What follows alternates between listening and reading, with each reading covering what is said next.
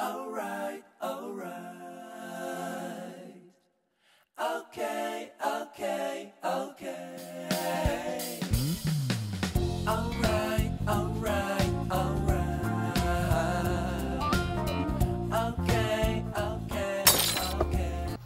Hello everybody, and how are y'all doing? Did y'all happen to catch, try not to show my TV back there, I can't be getting no copyright strikes. Did y'all happen to catch season 2 episode 7 of Shaunie's Home Court?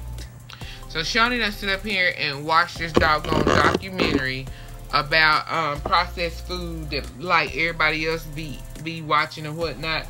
Now they talking about beaver butt juice and vanilla ice cream and all this kind of stuff.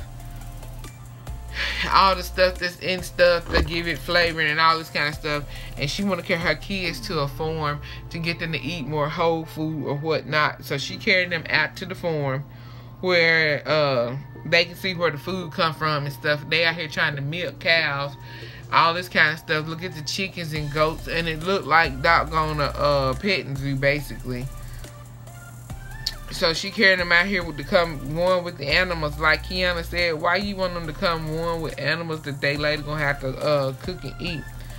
But she get them out there and everything, and they trying to pick carrots and gather up eggs, and that doggone Myles gonna lock Shaunie and them in the chicken coop, talking about so they can overcome their fear. Excuse me, I got a hair in my eye. Overcome their fear, them doggone chickens. That boy is something else. But anyway, so she doing all this, trying to encourage them to eat all this whole food or whatever. And Myles gonna sit up there and tell Keyonna she out there just like she on Brokeback Mountain. The boy is too much. And Miara, I think that's her name, talking about she done seen the animals, so now she need to be a vegetarian. Myles said she can't be no vegetarian. She destroy the whole family and go against everything the family about her. She become a vegetarian. That boy, I'm gonna tell you, this show, Myles took this show because he would made it funny tonight. But anyway, after they did all their farming and whatnot, they went into the former store. Excuse me, the farm has their own market, and in the market they have all the vegetables that they grow or whatever. So it's organic vegetables, and then they have grass-fed meat or whatever. So they go shopping, and Shaunie buys all the meat and stuff, and they go home and cook it up. And her idea apparently worked well. Instead of going to the farm, maybe she should have just bought the food, because they love the food. Don't nobody want to be a vegetarian no more. They love the flavors. And I'm gonna tell you, I'm from Mississippi. I grew up farming. I grew up eating grass-fed meat because that's what I was raised on. And it does taste different. It tastes way better than what you buy in the grocery store. It is absolutely delicious, like grass-fed meat and stuff made in the garden. I mean, that's why I want to move now. I want to move to a different house where I can have a chicken coop and have a bigger garden and stuff. And my husband wanted a cow, and so we can have fresh milk or whatnot. And I really want to go in and move so we can go back like it was when we was growing up, because that's what we had when we was growing up. We didn't go to the store to buy nothing. Everything came from the farm. So I agree with Shaunie, and I think it was a good idea, because you get the food is just so much of a high quality, and so it just tastes so much better. We didn't eat a lot of sandwich meat. Our sandwich meat consisted of hot dogs and bologna. It's the closest you got to some sandwich meat, and you had cheese, and that's literally it. Some country fried ham was sandwich meat. That was our sandwich. We didn't have a lot of processed foods. So that was really just the most that happened on that episode. Then we had episode 8. Y'all have to excuse me because I've been operating on about 3 or 4 hours of sleep at night. Shaunie and Keyonna keep going out like through the week between Monday and Thursday. And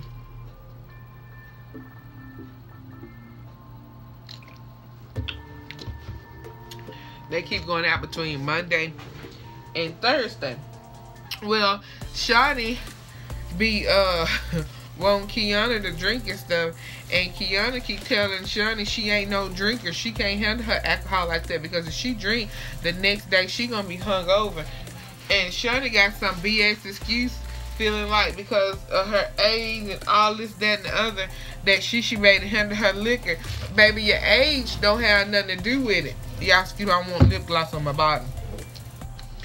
Your age don't have nothing to do with it. It has to do with how much you drink and how immune and used to alcohol your body is. Not your age, baby. Just because you a certain age don't mean you used to alcohol. You got to drink it in order for your body to be used to it. I don't drink it. I drank when I was younger, but baby, that was 10 years ago. I try to drink now, shit, I'll be 2 sheets to the damn wind. I will tell you I'm gonna sleep good tonight because it's 10:30 and I'm about to go in here and get this glass of wine and I'm gonna sip on it. I'm gonna be that's what you do when you get older. Everybody don't lead a life Shaunie lead, and she and I are really about the same age, honey. But my liver is used to this doggone hydrating water. It ain't used to her type of clear alcohol, baby. No, so I couldn't hang with her either. But anyway, Keyonna said Shaunie she like Dr. Jekyll. She want to be nice to her and go out, and then she'll be mean to her in the morning and be the mean boss after she knows she done kept her out all night drinking.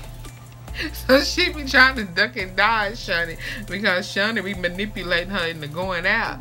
And then, you know, hollered at her the next day, and she said she ain't for that going out. And then Shaunie gonna call her, wanting to go out at like 11 p.m. on a weeknight, knowing that she gotta be there to carry the kids to school like at 6 o'clock in the morning or 7 o'clock in the morning to pick the kids up, because she the nanny, Keyonna the nanny, and carry them to school, and y'all just not getting there at 11 o'clock. Now think about it, if you going to an event that start at 11, what time you gonna get home? Around about 3 probably, or later. No earlier than 2:30. So I mean, or 3. And then if you drunk, she gonna be hungover and dragging the next day. So anyway, Mimi said they got a dysfunctional friendship, so she decides to try to mediate the whole friendship. And coming in with one of them plastic red and white spatulas and said that's the talking stick. Whoever holding the stick gets to talk, honey. Shaunie took the stick and wouldn't give it back. But in the end, Mimi got to help them get straightened out. And Shaunie said she wasn't going to call after they got through arguing. Shaunie said she wasn't going to call Keyonna no more, asked her to go out at night. Keyonna said, yeah, right. We'll see how long that's going to last. Because she just supposed to call on the weekend. And Keyonna said that it's only going to last for like a week or so. And then Shaunie going to be calling the right back. So, Sharif is on the varsity high school team. And he's training with a trainer that was, of course, a professional basketball player. And all of that, he's really training hard because he's getting ready to graduate. And will be going to college for a couple of years and then hopes to eventually, I guess, become pro or whatever and go to the NBA or whatever. But Shaqir wants to make the varsity team because he wants to play. So he done booked the trainer at the time that Sharif is supposed to have a trainer. So to me, that's on the trainer to how the booking is done anyway. But I think the intentions was for the boys to practice together, but that ain't what is in their mind. Sharif is used to having his own time, and he wants to maintain his one-on-one time with his trainer. But they end up having a shootout game for time with the trainer, and Shaunie come up there, it's like, what are y'all doing?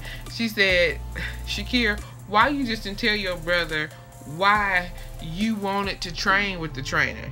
So Shaqir, shamefaced, didn't really want to tell Sharif why. And Shaunie's like, go on, boy, go on, tell him now, because she wasn't in the mood. And he told him, you know, cuz, you know, I want to be on the varsity team so I can play with you.